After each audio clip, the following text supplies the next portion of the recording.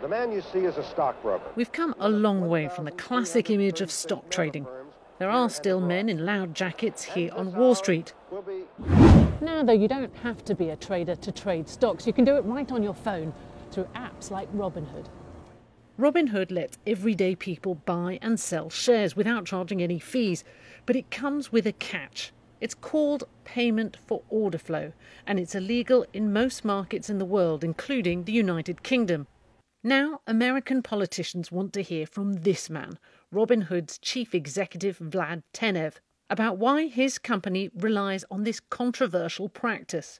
So let's take a look at how it works. Investors place orders through Robinhood. Robinhood sells those orders to investment firms. Those firms execute the orders on behalf of Robinhood's investors. Remember the GameStop saga?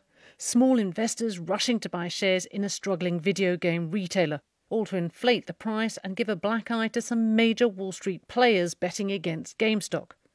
One of the biggest middlemen executing orders to buy GameStop shares for Robinhood's customers was Citadel Securities. So why, you might ask yourself, would Citadel buy orders? What is it they say about knowledge is power? Investment firms get market data, they give Robinhood cash, and Robinhood is able to give individual investors free trades. The debate over payment for order flow burst back into the spotlight when Robinhood briefly restricted its customers from buying more GameStop shares, angering many of its users. How is that a free market in any way? That's not a free market. That sounds like communism. These are dirty, dirty people. They deserve jail time. It also led to accusations that Robinhood put the interests of Citadel ahead of its own users, charges that both Robinhood and Citadel deny. But the damage is done.